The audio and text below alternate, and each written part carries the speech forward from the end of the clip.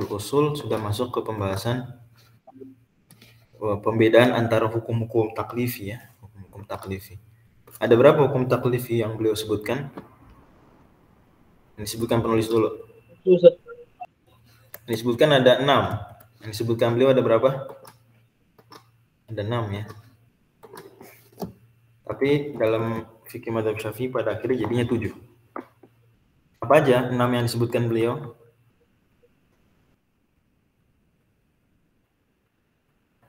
Wajib, Mandub, wajib, sunnah, mubah, terus Haram, makruh. Yang ditambah 2, yang ditambah 1 apa? khilaful aula. Khilaful aula ya. Khilaful aula. Masih ingat apa bedanya khilaful aula dengan makruh? Makruh nahyu dan maksudan Zat. Kalau khilaful aula ghairu maksud. Nah, jadi kalau makruh itu ada larangan khususnya, larangan yang dilarang oleh Nabi. Ya, cuma larangan tidak tegas. Kalau khilaful aula, maka nggak ada larangan sama sekali. Hanya saja difahami bahwa kalau Nabi mensunnahkan sesuatu, ya, maka berarti meninggalkannya kebalikannya gitu ya.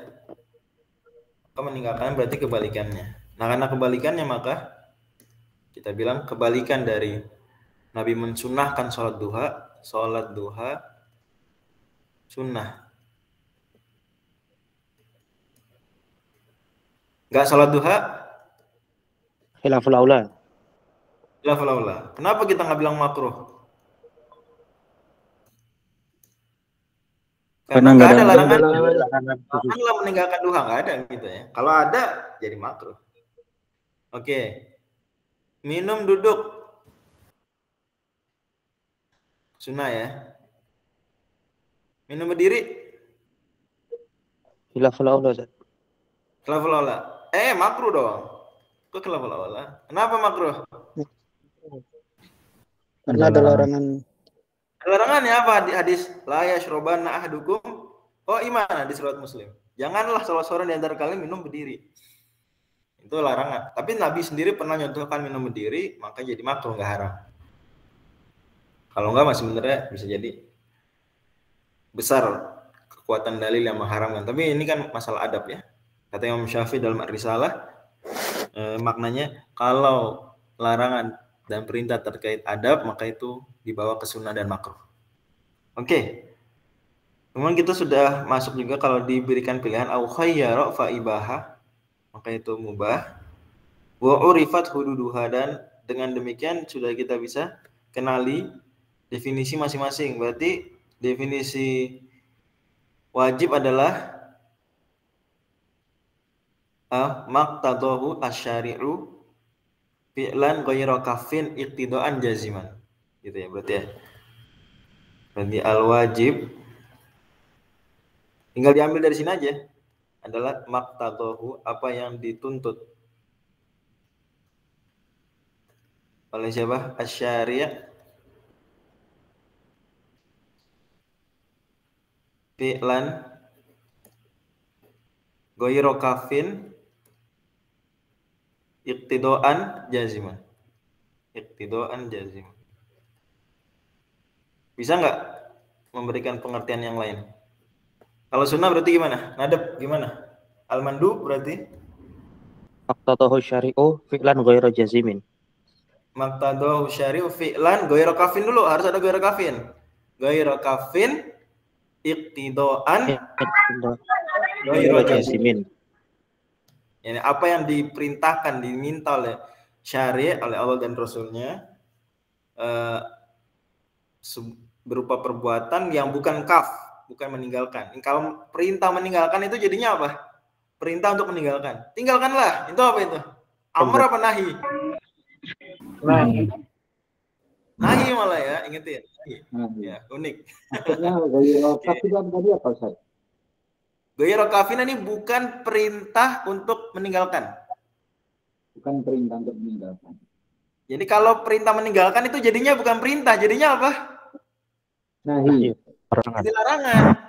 Misalnya Allah bilang, Wadharu zahiral itsmi wa batinah. Tinggalkanlah dosa-dosa. Berarti itu perintah apa larangan? Larangan.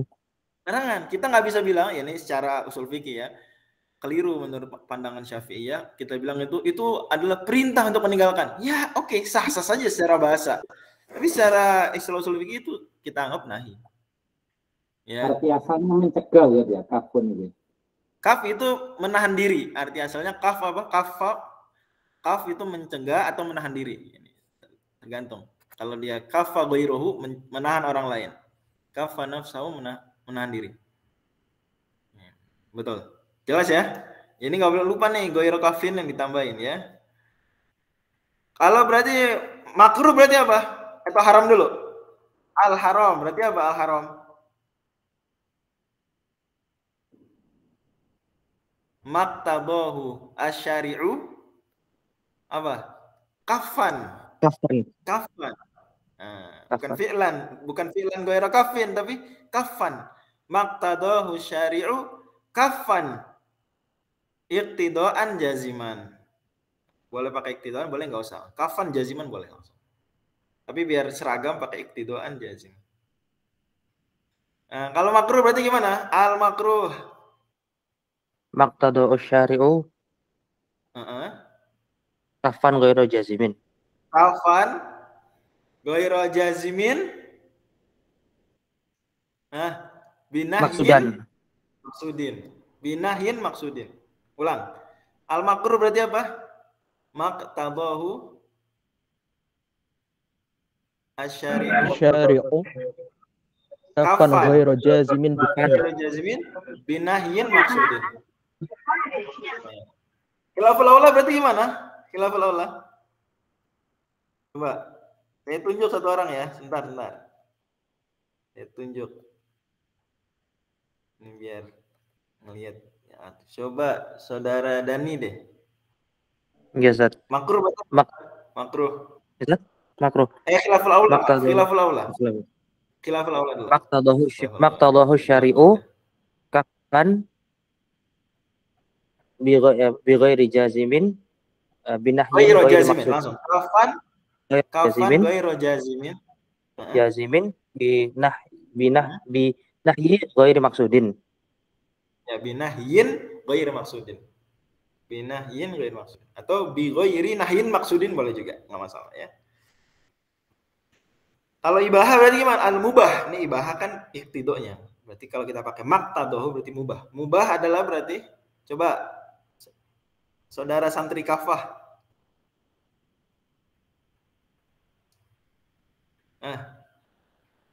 Ada nggak? Itu lagi izin ke belakang. Saudara santri kafah, saudara Aldian dulu, saudara Aldian Firman. Mubah berarti apa?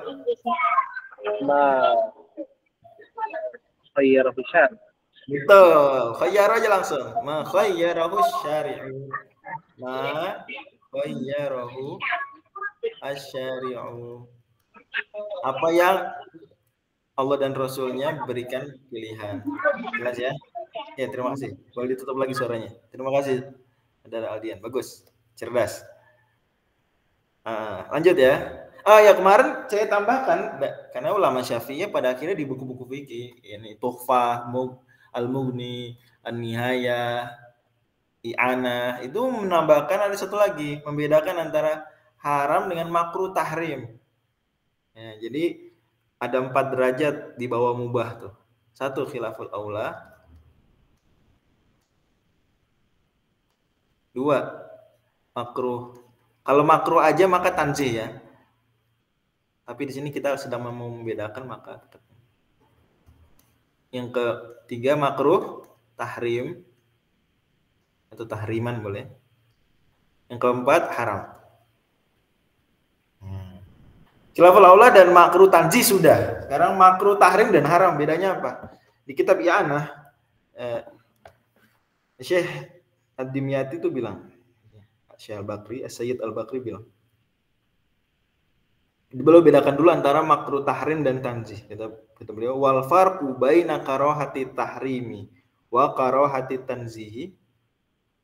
beda antara makruh tahrim dan tanzih, annal ula taqtadil isma wasaniyata la taqtadihi.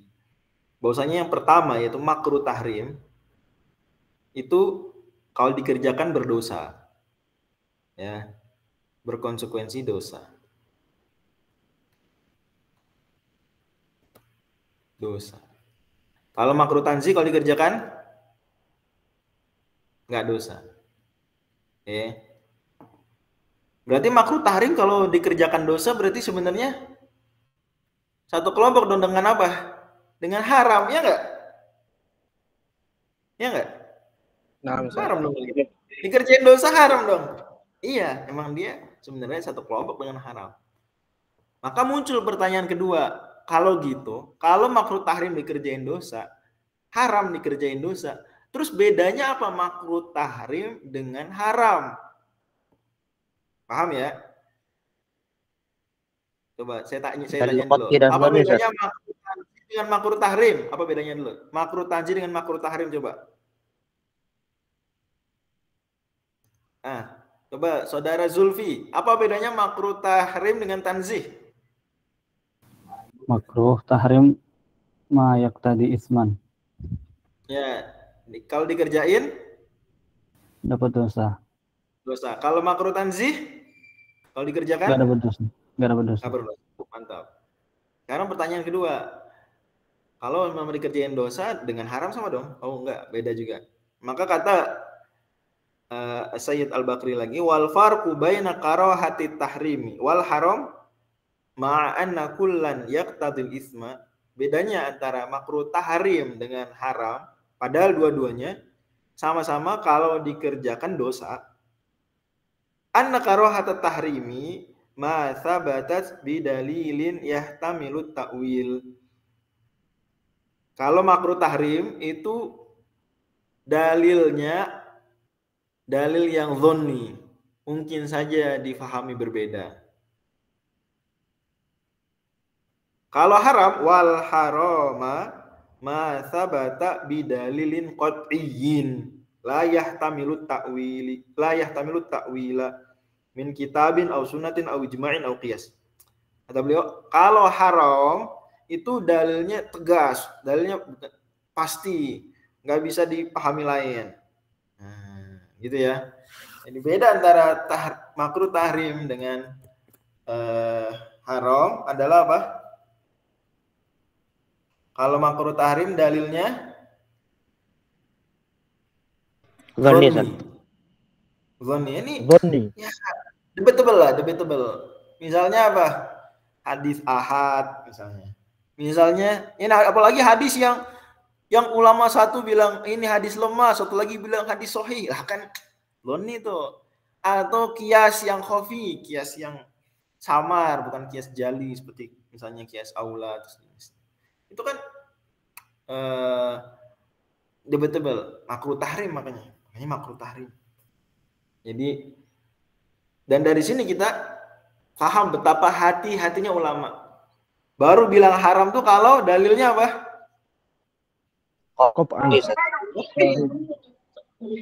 Dalilnya qot'i, ini ayat Quran, hadis mutawatir, ijma, baru bisa bilang haram tuh ijma. Kias aula atau kias jali, kias aulawi itu kias jali gitu. Nah, sekarang kita kenalan dulu dengan contoh-contohnya ya. Misalnya di kitab Fardhu tanya Ustadz. Silakan. Qat'i di sini urud dan dalalah Ustadz. Dua-duanya. Ini qat'i dan dhonni di sini dua-duanya ya. Syukran Ustadz. Oke. Afwan. Nanti kita lihat contoh prakteknya. Syaikhul Islam ini mantapnya, beliau nulis buku usul fiqih dan nulis juga buku fikih. Ini kelebihan. Teman-teman nanti saya pikir ada yang banyak yang kuliah ya. Kalau nulis penelitian, bagus itu kita teliti ulama yang nulis buku fikih dan usul fikih. Nanti kita bandingin prakteknya gimana. Ini kadang teorinya apa, prakteknya bisa jadi nggak selalu persis. Bisa jadi, itu kan bagus diteliti. Di Fathul Wahhab, Syaikhul Islam Zakariyyaa Al-Anshaariyy itu membawakan contoh. makruh tahrim.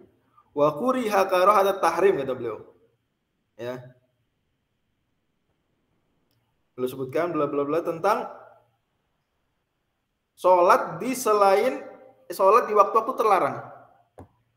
Jadi ketika beliau bahas sholat di waktu terlarang, coba di goya takrib, sholat di waktu terlarang tulisannya apa? Makruh.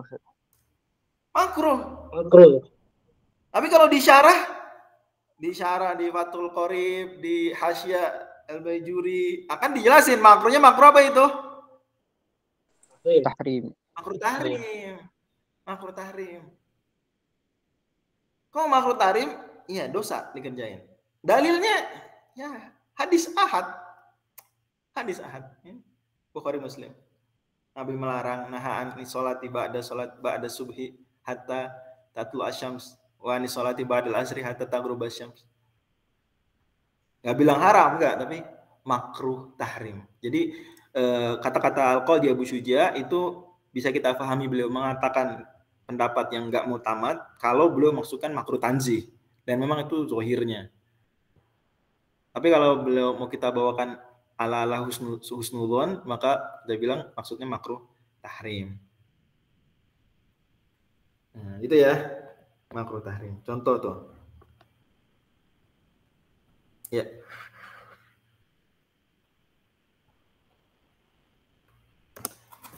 Adapun haram maka yang jelas-jelas, misalnya zina, misalnya apa lagi? Ya, riba, haram. Wah, jenis. Oke. Allahu a'lam. Kita lanjut, wal asahu taraduful fardhi wal wajibi kal mandub. Entar lo, wal asahu taraduful fardhi wal wajibi. Sini dulu. Dan pendapat yang benar, lebih benar dalam hal ini, bahwasanya fard dan wajib itu mutaradifan. Ini saling sama artinya. Mereka sama artinya. Sebentar, saya mau bersihin dulu ya. Ya. Jadi fard itu wajib, wajib itu fard. Dan ini beliau sudah menyebutkan bahwasanya ada yang beda dalam hal ini, tapi mazhab lain. Dan karena beliau di sini nggak menyebutkan siapa yang beda, kita nggak perlu terlalu berdalam-dalam. Tapi biar tahu aja, di antara yang membedakan, ulama yang membedakan fard dan wajib adalah Hanafiyah. Ya, jadi jelas bahkan dalam kitab yang paling belakangan mereka juga mu'tamadnya Taudih misalnya, karya Sodrus Syariah juga begitu. Ya. Dan kalau mereka membedakan fard ini mirip-mirip pembedaan haram dan makruh tahrim. Berarti kalau fard dalilnya apa? Qat'i. Dalilnya qat'i. Kalau wajib berarti Dhanni. Ya, nanti kita bisa lihat di buku-buku Hanafiyah usul fiqih, misalnya buku At-Tawdih tadi, mereka akan bahas, oh ini dalilnya qat'i, makanya fard. Qat'i dalalah dan qat'il wurud. Kalau dalilnya dhanni, baik dhanni dalalah atau dhanni wurud, ada dhanninya pokoknya, maka itu jadi wajib turun, jadi wajib. Tapi menurut Mazhab Syafii enggak, sama aja, fard itu wajib itu fard. Ya. Palingan itu kata Syaikhul Islam, bisa aja sebagian ulama menyebut fard untuk rukun.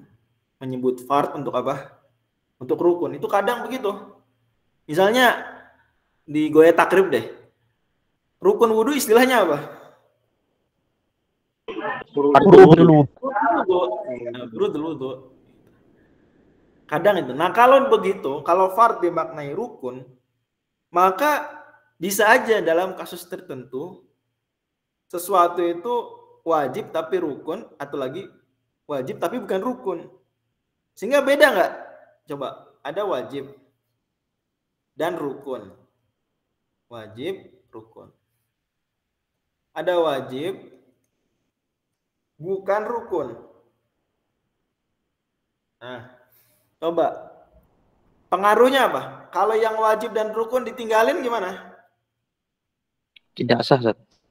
Nggak sah ini. Dosa dan nggak sah. Kalau wajib tapi bukan rukun.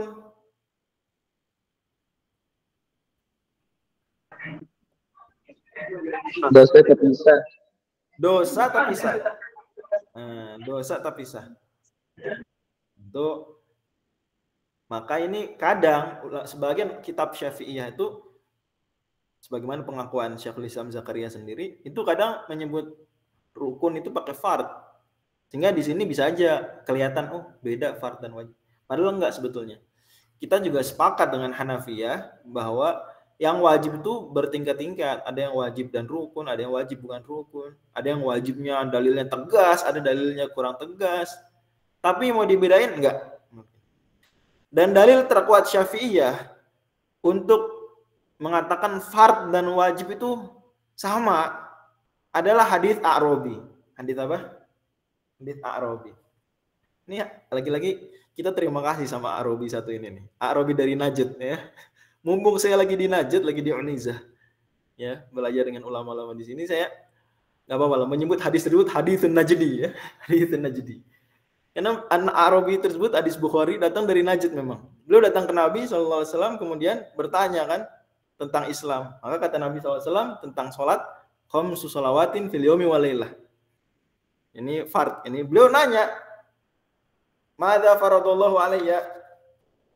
Gitu. Dijawabnya oleh Nabi 5 sholat. Sholat 5 waktu. Itu bertanya fard, dijawab sholat 5 waktu.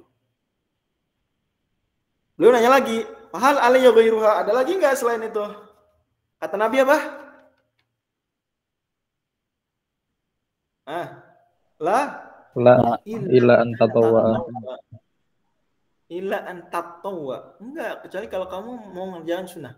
Perhatiin. Imam Zarkashi dalam Tashriful Masami' itu bawakan pendalilan ini dan mengatakan, lihat, Nabi enggak bilang habis farad ada wajib. Enggak ada. Habis farad langsung apa? Sunnah, Langsung tatawwu. Langsung tatawwu. Berarti enggak ada tuh sholat 5 waktu, farad, sholat witir, wajib. Enggak gitu. Enggak ada. Udah, semua sunnah. Habis farad, sunnah. Berarti enggak ada jenjang antara farad dengan sunnah. Dari sini makanya, ini juga kita salut sama ulama Syafi'i. Ulama Syafi'i itu antara mubah dengan haram tuh ada tambahan-tambahan enggak? Khilaful aula, makruh tanzim, makruh tahrim. Iya enggak? Ya. Tapi giliran antara sunnah dengan wajib enggak dikasih tambahan. Sunnah apa ke wajib apa? Enggak. Ini adab. Wallahu alam ya, ini tambahan dari saya pribadi. Ulama Syafi'i itu perhatiin hadis Najdi tadi tuh, hadis Najdi, hadis Al-A'rabi. Bahwa Nabi cuma bilang sholat 5 waktu farad, yang lain tatawwu sunnah. Udah enggak ada. Maka secara adab juga ulama Syafi'iyah tidak mau menambahkan istilah baru di antara ini. Di sini enggak, di sini enggak. Tapi kenapa ditambahkan istilah-istilah ini? Justru sebagai apa? Sebagai adab. Karena Allah berfirman, "Wala taqulu lima tasifu alsinatukumul kadzibah, hadza halalun wa hadza haramun. Litaftaru alal kadzib." Jadi berat ngomong haram tuh. Hanya karena berat ngomong haram, mending makruh aja deh, makruh tahrim. Adab. Jadi pahami enggak? Dipahami ya? Oke.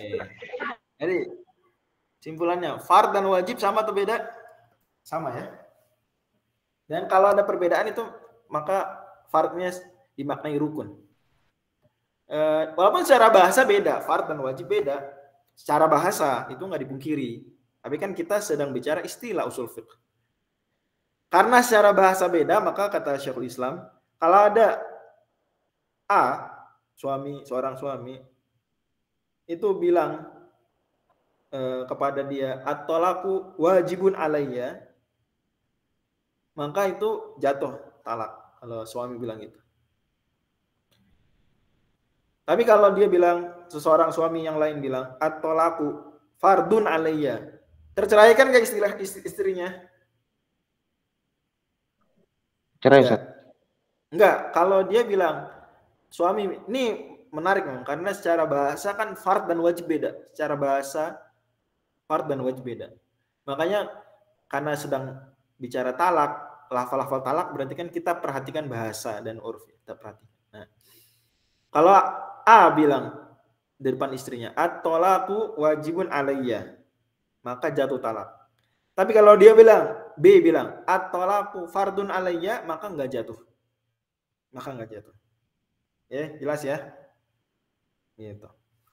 Itu dijelaskan oleh Syaikhul Islam dalam yaitu Ushul. Oke. Wa kal mandubi wal mustahabbi wa tatawwi wa sunnah.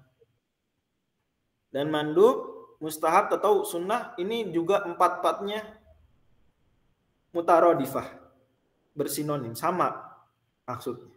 Ini yang tadi kita definisikan, maqtadahu syari'u fi'lan ghairu kaffin iqtidaan ghairu jazimin. Itu dia. Mandub, mustahab atau sunnah. Ya. Dan dibahas ini, tentu ketika dibahas secara khusus berarti ada yang membedakan. Itu kita bisa pahami. Apalagi udah matan mutaakhirin sangat ringkas. Itu nggak mungkin nambahin pembahasan kecuali ada yang mempermasalahkan. Itu udah kita punya sense begitu, harus punya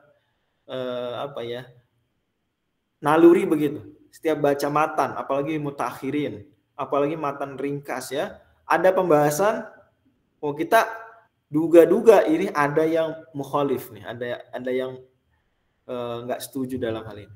Sama ini juga ketika beliau bawakan pembahasan mandub, mustahab, tatawu, sunnah, itu sama, berarti ada yang membedakan.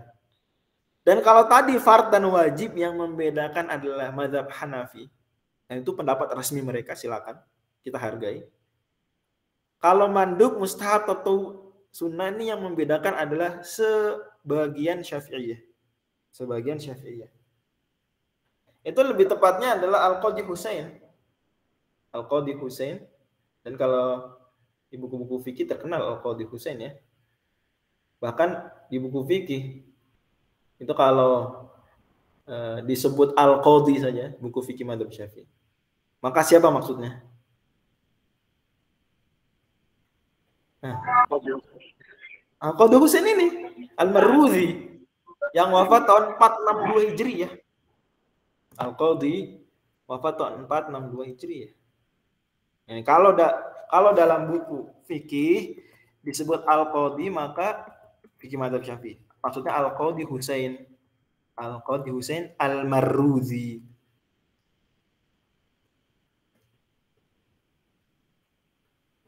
Kalau dalam buku Ushul Fiqih Mazhab Syafii ya disebut Al-Qadhi, siapa maksudnya? Baqilani, Ustaz. Al-Baqilani, betul. Pertanyaan, lah Al-Baqilani emang Syafi'i? Mazhabnya beliau apa? Al-Baqilani. Al-Qadhi Baqilani. Enggak, jawabannya benar, cuma saya suka bertanya aja. Al-Qadhi Baqilani mazhabnya apa? Wafat tahun 403. Apa mazhab fikihnya beliau? Maliki. Tapi buku-buku usul fikih mazhab Syafi'i itu tetap ketika menyebut Al-Qadhi maksudnya Al-Baqilani, karena usul fikih mazhab Syafi'i itu satu lingkup dengan usul fikihnya mutakallimin secara umum, termasuk Malikiyah wabil khusus. Maka baik di buku usul fikih Syafi'i maupun buku usul fikih Maliki, kalau disebut Al-Qadhi maka maksudnya Al-Baqilani. Ini menarik memang, fakta menarik. Kok bisa buku usul fikih mazhab Syafi'i nyebut Qadhi maksudnya ya itulah kenyataan. Qadhi. Baru beda meskipun sama-sama mutakallimin buku usul fikihnya Hanbali. Dalam buku usul fikihnya Hanbali misalnya Raudhatun Nadhir, Al-Kawkabul Munir, At-Tahbir gitu ya, dan sejenisnya, dan syarah-syarah dan hasyiah dan ringkasannya. Kalau disebut Al-Qadhi dalam buku usul fikih Hanbali, siapa maksudnya? Abu Ya'la. Oh, dia Abu Ya'la Al-Farra. Atau dia Abu Ya'la wafat tahun 458 Hijriah. Masya Allah ya, abad 5 nih ulama-ulama top. Qadhi. Ya, oke, lanjut dulu. Jadi Al-Qadhi Husain bilang, sebentar saya bersihin ya. Cara bersihinnya gini. Keluar dulu. Stop sharing. Keluar. Jadi ya. Share lagi. Kata Al-Qadhi Husain,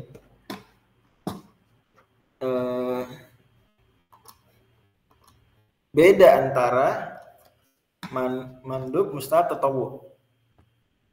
Ya, mandub, mustahabb, tatawwu, sunnah. Kata beliau gini.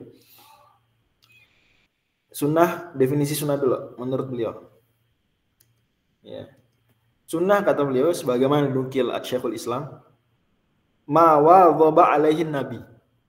Jadi as-sunnah adalah suatu yang wadhaba alaihin nabi, dirutinkan oleh nabi. Oleh nabi sallallahu alaihi wasallam.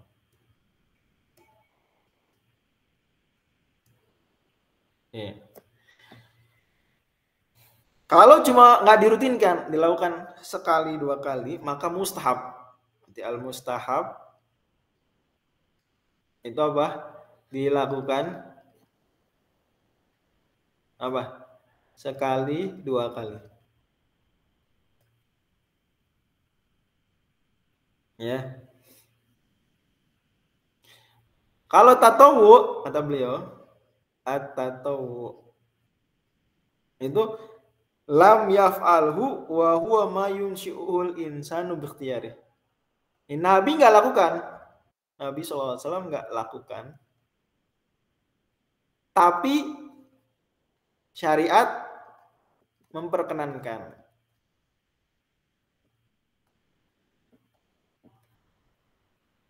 Ya misalnya sholat 100 rakaat antara zuhur dan asar seperti dilakukan Imam Ahmad radhiyallahu anhu. Ya. Nabi pernah nggak melakukan?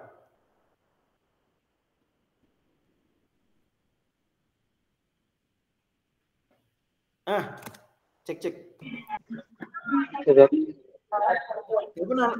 Nabi nggak lakukan. Ada riwayat, ada setidaknya. Kalau kita nggak berani menafikan, Nabi pernah lakukan atau enggak? Ada nggak riwayatnya?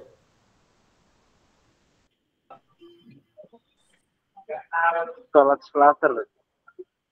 Enggak. Nabi nggak lakukan sholat 100 rakaat antara zuhur dan asar. Tapi boleh nggak yang dilakukan Imam Ahmad? Boleh nggak? Boleh, Ustaz. Boleh. Karena dalilnya apa? Dalilnya sabda Nabi SAW, a'inni ala nafsika bikathratis sujud. Ya. Bantulah saya supaya kamu dekat dengan saya di akhirat dengan memperbanyak sujud. Maka mau sholat antara zuhur dan asar 100 rakaat, 1000 rakaat boleh. Tatawwu tapi namanya. Nggak bisa. Menurut Al-Qadhi itu tatawwu. Nabi nggak lakukan. Ya. Puasa tiap hari kecuali hari terlarang. Ayo. Menurut Mazhab Syafii boleh nggak? Hukumnya apa? Boleh, Ustaz. Boleh, sunnah juga. Tapi tatawwu istilahnya kata Al-Qadhi tatawwu. Kenapa? Nabi nggak lakukan. Nabi nggak puasa dahar. Nah, gitu ya. Jadi menurut Mazhab Syafii begitu. Tapi Al-Qadhi membedakan istilahnya saja. Adapun mandub berarti masuk tiga-tiganya. Ya kata Syaikhul Islam, li umumi hali al-aqsami tsalatsa. Kalau mandub masuk tiga-tiganya. Menurut Al-Qadhi gitu. Ini tiga-tiganya disebut apa? Al-mandub. Tapi kalau istilah sunat, mustahab atau begini. Tapi yang benar, wallahu a'lam bishawab, pendapat resmi Mazhab Syafii yaitu bahwasanya mandub, mustahab atau sunnah sama. Tema Syuuti wa nadbu sunnatu wa tatawwu wal mustahabu ba'duna qad nawwu di Kitab Syafi'i. Ini sama.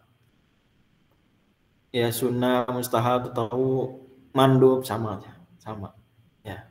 Walaupun kita melihat ulama Syafi'iyah kadang variatif ya. Kadang di sini mustahab, di situ mandub, di situ sunnah. Itu variasi saja.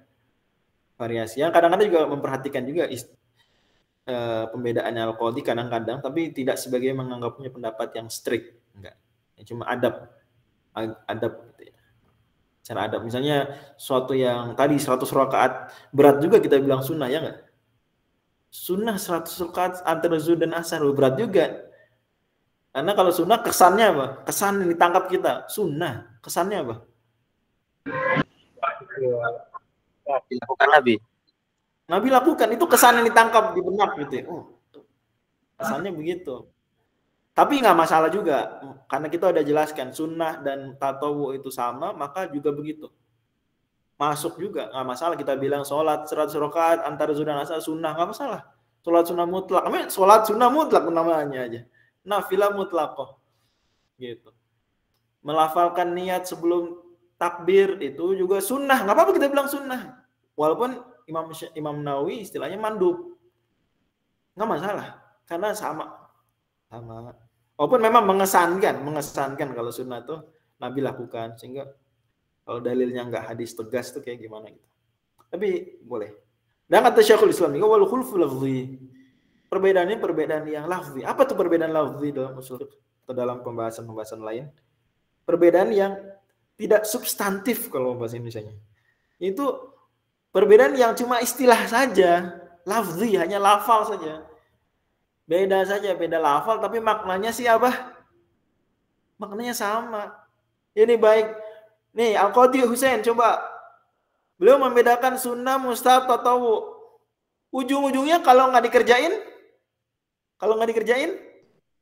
Laful aula, Ustaz. Nggak dosa. Ya, maksudnya nggak dosa. Kalau dikerjain berpahala, ya wis, udah selesai, sama. Ini khulful lafzi. Apalagi istilah Al-Qadhi ini agak kurang akurat, nanti susah prakteknya. Contoh, nanti bisa aja tuh kita bikin penelitian menguji konsistensi Al-Qadhi menggunakan 3 istilah ini. Bisa, tempat sama Mandub lah.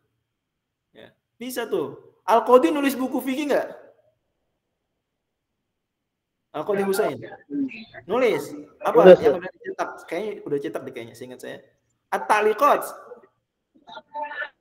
At-Ta'liqat ini syarah terhadap matan apa? Muzani. Al-Muzani. Mukhtasar Al-Muzani. Coba ya kalau ada yang punya versi cetaknya atau maktutannya, coba bagus tuh buat judul tesis ya. Isti'malul Qadhi Husain li mustalahati sunnati wal mustahabi wa tatawu fi kitab Ta'liqat. Coba. Bagus tuh diuji. Bener nggak beliau konsisten? Karena agak sulit. Contoh, sholat id, sholat istisqa deh, sholat gerhana. Wah, emang Nabi lakukan rutin? Sholat gerhana malah mungkin cuma sekali seumur umur syariat ya, seumur umur beliau waktu masih hidup menjadi Nabi. Ya, berarti masalah kalau kita bilang sholat gerhana sunnah, masalah jadinya. Kenyataannya buku-buku fikih Syafi'i ya tegas bilang itu sunnah. Demikian. Oke. Terus pembahasan puasa. Babnya puasa tatawu. Isinya Senin Kemis. Nabi lakukan rutin. Nah, masalah lagi. Ya, pada akhirnya ini pendapat Al-Qadhi Husain saja dan sebagian yang mengikuti beliau dari ulama Syafi'i. Oke, Allah a'lam. Wa annahu la yajib itmamuhu. Jelas nggak ini? Masalah ini jelas nggak? Ya, Ustaz. Ya, dan khulful lafzi ini mencakup kasus pembedaan wajib dan fard, juga kasus pembedaan sunnah, mustahabb, tatawu, dan mandub. Ini kita bilang juga ke Hanafiyah, bolehlah kita beda istilah. Tapi ujung-ujungnya, kalau orang ninggalin wajib dan fard, dosa nggak? Kata dia dosa. Kalau ngerjain fard dan wajib, berpahala nggak? Berpahala. Ya wes, sama. Ujungnya sama. Khulful lafzi. Lanjut. Wa annahu la yajibu itmamuhu, dan tidak wajib menuntaskan amalan sunnah. Umpama, sebut saja Budi sedang puasa hari Senin, puasa sunnah. Siang-siang panas terik gitu ya. Panas, dia juga mau ujian atau dia mau latihan karate. Akhirnya dia milih, boleh berbuka nggak dia? Masih siang nih, tapi puasanya sunnah. Boleh nggak dia batalin puasa? Boleh, Ustaz. Boleh, Ustaz. Boleh. Harus ada uzur nggak? Tidak. Harus. Bahkan andai si Budi ini batalin semaunya, ya nggak apa-apa juga. Cuma bedanya kalau dengan uzur, kalau tanpa uzur, maka membatalkan amalan sunnah hukumnya makruh. Kalau dengan uzur, maka nggak makruh. Ya, bahkan bisa sunnah. Bahkan bisa apa? Bisa sunnah, bisa wajib juga sih. Bahkan bisa sunnah. Kalau dengan uzur, misalnya termasuk uzur diundang nikahan, diundang datang walimah kawinan. Nah, itu uzur. Malah jadi wajib bisa-bisa. Menurut sebagian ulama wajib malah makan. Nggak apa-apa, minimal sunnah dia. Atau ada tamu lah, ada tamu, kita lagi puasa ada tamu datang. Sunnah kita nggak batalin. Tapi andai tanpa uzur pun nggak masalah. Dalam artian nggak dosa. Nggak masalah dalam artian nggak dosa, tapi makruh. Makruh. Dan landasan Syafi'i ya bilang gini, tentu ini berarti ada nggak yang berbeda pendapat? Ada nggak yang nggak setuju Syafi'i dalam hal ini? Ada berarti. Udah saya bilang tadi kaidahnya.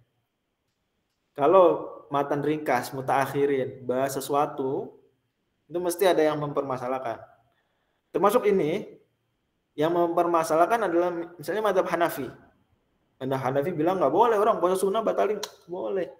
Itu ada di Bidayatul Mustahid tidak disebutin. Kata mereka, Allah kan berfirman, wala tubtilu a'malakum. Nah, surat Muhammad sallallahu alaihi wasallam. Janganlah kalian batalin apa? Amal-amal kalian. Wala tubtilu a'malakum. Gimana mazhab Syafi'i? Apa dalilnya mazhab Syafi'i? Dalil mazhab Syafi'i adalah hadis riwayat Tirmidzi. As-shaimul mutatawwi'u amiru nafsihi. Orang yang puasa tatawu itu bos bagi dirinya sendiri. Insya'a shoma wa insya'a aftara. Kalau mau silakan terusin puasa, kalau mau silakan batalin puasa. Nabi di sini tegas dan hadisnya sahih riwayat Al-Hakim juga mensahihkan. Nabi bilang, puasa sunnah itu orang yang puasa sunnah bos bagi dirinya sendiri. Artinya dia nggak terbebani harus sampai selesai, enggak. Kalau mau silakan buka, kalau nggak mau silakan batalin, silakan terusin. Dan ibadah lain yang sunnah dikiaskan. Maka berarti larangan jangan membatalkan amal kalian, la tubtilu a'malakum, dibawa kepada larangan apa berarti? Makruh, Ustaz. Larangannya makruh. Dengan dalil apa? Apa yang menggeser larangannya ini? Hadis tadi, al-shaimul mutatawwi'u amiru nafsihi. Ya, insya'a shoma wa insya'a aftara. Tolong dihafalin hadisnya. Hadis riwayat apa tadi? At-Tirmidzi. Ya. Boleh, enggak masalah. Ya. Pertanyaan. Tapi itu gimana? Kok kalau ada orang umroh kedua? Ini perlu saya dudukkan dulu. Apa hukumnya haji? Apa hukumnya haji? Wajib, Ustaz. Wajib. Kalau yang pertama wajib. Kalau yang kedua sunnah. Umroh gimana umroh? Wajib yang pertama. Wajib pertama. Nah, menurut mazhab Syafi'i dan Hanbali, umroh pertama wajib. Umroh pertama tuh wajib. Maka hati-hati nih. Tolong banget ya. Kalau jamaah umroh yang pertama tuh diingetin supaya serius umrohnya. Karena ini amalan wajib. Ya bukan berarti sunnah kita main-main, cuma ya tapi sayang banget dan diniatkan wajib. Jangan-jangan mereka pakai pendapat sunnah, umroh sunnah ya. Kalau orang meniatkan umrohnya umroh sunnah, ya nih, dianggap hukum umroh sunnah, ngikutin mazhab Hanafi dan Maliki atau yang lain, ya pahalanya pahala sunnah. Tapi kalau dia yakini umroh dia itu yang pertama kali itu wajib, sebagaimana pendapat mazhab Syafi'i dan Hanbali, pahalanya pahala apa berarti? Wajib. Pahala wajib. Pertanyaan saya, pahala wajib mau pahala sunnah, gedean mana? Wajib. Nah, lebih besar. Mana lebih besar? Lebih besar pahala wajib. Dalilnya hadis Bukhari. Wa ma taqarraba ilayya 'abdi bi syai'in ahabba ilayya mimma aftaratuhu alaihi. Tidaklah hambaku mendekatkan diri padaku, kata Allah, hadis qudsi, lebih kucintai daripada yang kuwajib-wajibkan atasnya. Wala yazalu 'abdi yataqarrabu ilayya bin nawafil hatta uhibbah. Lantas kalau dia terus ngamalin sunnah, aku makin cinta. Berarti amalan wajib lebih gede pahala dari amalan sunnah. Dan ada hadis-hadis lain terkait ini juga. Maka diingetin jamaah. Oke, balik ke sini. Hanya saja, meskipun umroh kedua, ketiga, haji kedua, ketiga itu sunnah, kata Syaikhul Islam, nggak boleh dibatalin tengah-tengah jalan. Nggak boleh. Kata beliau, wa wajaba fin nusuki. Nusuk mencakup apa? Nusuk nih. Haji dan umroh. Nggak termasuk nusuk di sini nyembelih ya, nggak termasuk. Istilah nusuk di sini haji dan umroh. Seperti beliau jelasin dalam Kitab Ushul. Kalau haji sunnah, umroh sunnah harus sampai selesai. Kenapa? Li'annahu, karena haji dan umroh yang sunnah kafardhihi, hukumnya sama seperti haji umroh yang wajib. Kok gitu? Sama-sama wajib? Enggak, bukan sama-sama wajib. Tapi sama dalam beberapa hal lain. Yaitu sama-sama niatnya. Contoh. Kalau sholat wajib sama sholat sunnah, niatnya pas dilafalin sama apa enggak? Beda, Ustaz. Beda, Ustaz. Beda. Ya, di hati beda, dilafalin beda. Kalau haji sunnah sama haji wajib, lafal talbiyahnya pas awal ihram tuh, lafal ihramnya itu sama atau beda? Sama. Sama, nggak. Coba cari, ada nggak yang ngajarin umroh kedua atau haji kedua lafal talbiyahnya pas ihram bilang misalnya labbaik Allahumma umrotan mustahabbah? Nggak ada. Ada kayak gitu? Ada nggak? Atau hajan misalnya hajan manduban? Nggak ada. Jadi niatnya sama. Niatnya sama. Wa ghairuha, sama dalam selain niat. Contoh kafarot. Haji sunnah, umroh deh yang sering orang kan umroh. Umroh pertama, umroh kedua. Kalau pakai minyak wangi selama ihram, dendanya sama nggak? Sama. Sama. Emang beda? Oh ini umroh pertama, dendanya lebih berat. Umroh kedua nggak apa-apa pakai parfum, nggak apa-apa potong rambut, gunting kuku, enak aja. Sama dalam hal hukuman atas pelanggaran kafarah. Gitu ya. Apalagi Allah bilang khusus tentang haji dan umroh. Apa ayatnya? Khusus tentang haji dan umroh. Allah bilang apa? Wa timbul hajj. Wa'atimul hajja wal umrata lillah. Oh, nas nih. Surat Al-Baqarah. Maka ayat ini menjadi pengecualian. Ya, kebolehan membatalkan ibadah sunnah. Boleh kita bahasakan ayat ini mengkhususkan hadis Tirmidzi. Ayat ini apa? Ayat surat Al-Baqarah ini mentaksis hadis riwayat Tirmidzi. Dan dalam mazhab Syafii boleh nggak ayat mentaksis sunnah? Boleh nggak? Boleh, Ustaz. Boleh, walaupun jarang contohnya. Nah ini bisa ditambahkan contoh nih. Seingat saya Imam Syafi'i itu membatasi cuma 4 kasus. Ini bisa ditambahkan. Ya. Wa'atim, ya kalau kita pahami begitu, pahami bahwa amalan sunnah itu boleh dibatalkan di tengah-tengah meskipun tanpa uzur, kecuali haji umroh. Dalilnya wa'atimul hajja wal umrah. Allah suruh wa'atimu, sempurnakan, tuntaskan.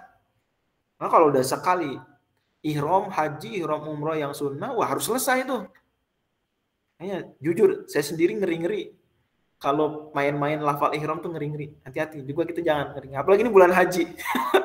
Kalau bulan haji, ihram haji sah tuh.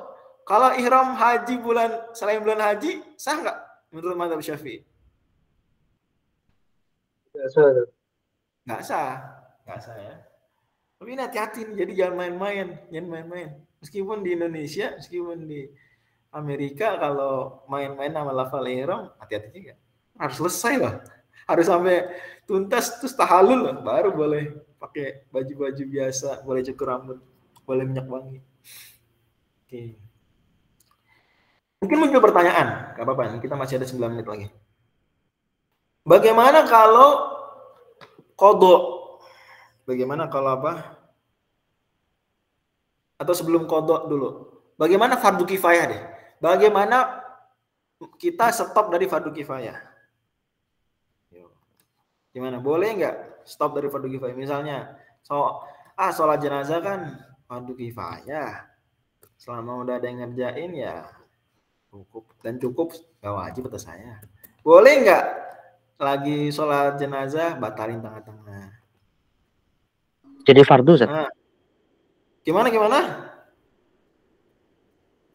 Nah, jadi dijelaskan oleh Imam Ibnu Hajar Al-Haytami dan lain-lain bahwa fardhu kifayah sama seperti fardhu ain, sama-sama nggak boleh dibatalin tengah-tengah. Nggak boleh. Jadi fardhu kifayah itu sama seperti fardhu ain, sama-sama tidak boleh dibatalin tengah-tengah. Kalau sunnah baru boleh. Ya, kecuali apa tadi? Kecuali haji sunnah dan umroh sunnah. Kalau fardhu kifayah nggak boleh. Kalau udah kita maju fardhu kifayah, kita harus sampai selesai. Kalau nggak kita dosa. Jelas ya? Jelas nggak? Bahkan di Tuhfah, Imam Ibnu Hajar itu sampai berikan penegasan. Begitu juga menuntut ilmu syar'i. Pertanyaan saya, apa hukumnya belajar usul fiqih? Kifayah. Fardhu kifayah boleh nggak diputus di tengah jalan? Boleh nggak? Nggak boleh, Ustaz. Nggak boleh, Ustaz. Makanya berarti kita kudu nyelesain Lubbul Ushuul nih. Siap nggak nyelesain Lubbul Ushuul? Iya, Insyaallah. Siap. Berarti kalau putus nih, udahlah, malas gitu kajian Lubbul Ushuul lagi, udah malas ah. Berarti apa berarti? Dosa berarti ya. Mungkin kalau kasus Lubbul Ushuul mungkin agak terlalu ekstrim lah. Ya kalau putus menuntut ilmu sama sekali itu, kan bisa aja ada orang dulunya nyantri pesantren, lulus pesantren mungkin kerja bidang lain gitu ya, nggak ilmu syar'i. Boleh nggak dia memutus belajar ilmu syar'i yang fardhu kifayah? Nggak boleh, haram tuh. Mesti dia terus belajar. Yang memutus kita dari menuntut ilmu berarti apa dong? Apa yang memutus kita dari menuntut ilmu? Mati ya, kalau atau jadi gila gitu, jadi gila sampai bukan lagi mukallaf gitu. Mungkin audzul min dzalik, saya meninggal. Nah, berarti di sini kita harus tegaskan nih, karena mazhab Syafi'i fardhu kifayah nggak boleh diputus di tengah jalan, termasuk menuntut ilmu. Ya. Maka begitu juga. Baru kita terus kerjakan sampai meninggal. Fardhu kifayah. Kita terus perdalam fikih sampai meninggal, terus perdalam tafsir sampai meninggal. Apalagi kalau kita udah posisinya di masyarakat ustadz gitu ya, atau diustadkan lah, itu nggak boleh putus tuh, karena kita yang mengemban fardhu kifayah. Pertanyaan saya lagi, berarti kalau ada orang dulunya ustadz, boleh nggak berhenti jadi ustadz? Nah, gimana? Nggak boleh. Tidak boleh. Kenapa nggak boleh? Kenapa nggak boleh? Meninggalkan yang fardhu. Fardhu kifayah. Sekarang saya tanya, apa hukumnya dakwah di masyarakat? Amar ma'ruf nahi mungkar. Apa hukumnya?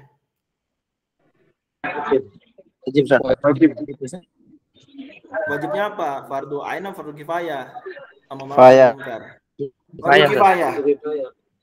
Boleh nggak dulunya Masya Allah pakai SMA aktif dakwah di Rohis. Waktu kuliah Masya Allah aktif dakwah di LDK, LDF. Abis itu udahlah saya nggak mau dakwah lagi. Boleh nggak? Nggak boleh. Nggak boleh berarti nggak boleh. Wah, Masya Allah, mantep nih berarti nih. Mantep nggak?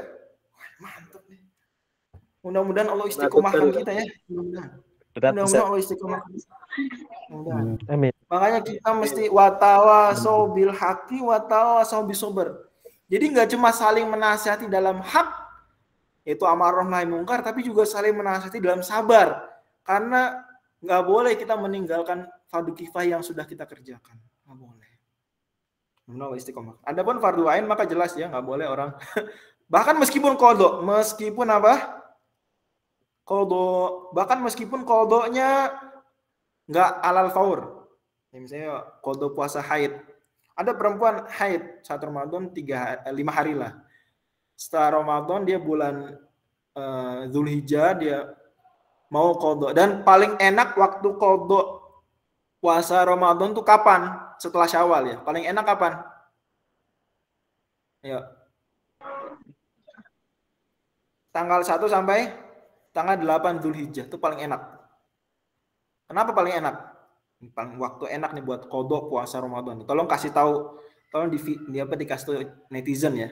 Kalau belum qadha puasa Ramadan kemarin bulan Syawal, walaupun yang paling utama bulan Syawal tentu ya, agar habis itu langsung puasa Syawal, sempurna pahalanya insya Allah. Tapi kalau udah lewat sekarang Dzulqa'dah tengah-tengah, maka waktu paling afdal berikutnya 1 sampai 8 Dzulhijjah. Kenapa dia waktu utama? Kenapa? Siangnya paling utama. Ayamin. Ya, karena al-ayam al-fadilah. Ini hari-hari paling utama tuh. Kalau tanggal 9 kan udah ada Arafah, bagusnya sih Arafah aja. Ya. Arafah. Tanggal 10 haram puasa. Jadi tanggal 1 sampai 8. Cukup lah nih, haid perempuan kan ghalibuhu situn aw sab'un gitu ya. 6 hari atau 7 hari umum. Cukup lah ini. Oke. Jadi fardu ain kalau kita qadha umpama, meskipun qadhanya boleh entar-entaran, udah mulai qadha, perempuan haid dia qadha tanggal segini, tanggal 1 Dzulhijjah dia qadha.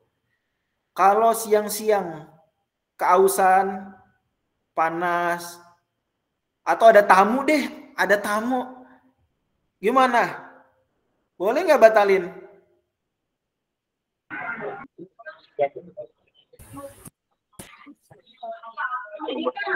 Gimana?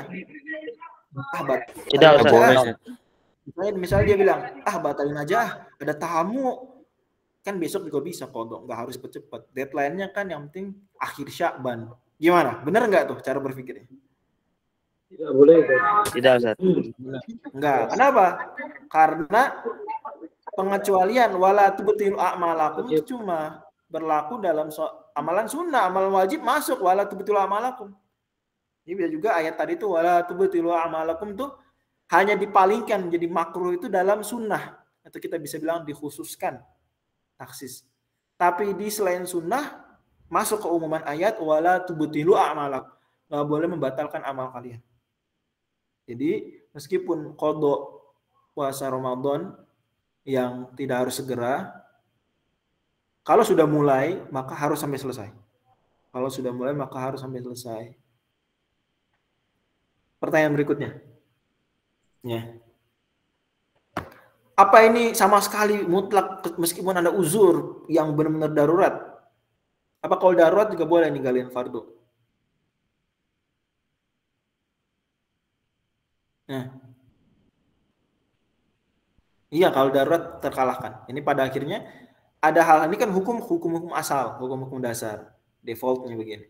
Tapi misalnya kita lagi sholat zuhur sendiri misalnya, terus depan kita ada anak kecil mau digigit ular, mau suntuk sama ular. Gimana kita? Batalin sholat nggak? Terus nolongin anak kecil? Batalin dulu.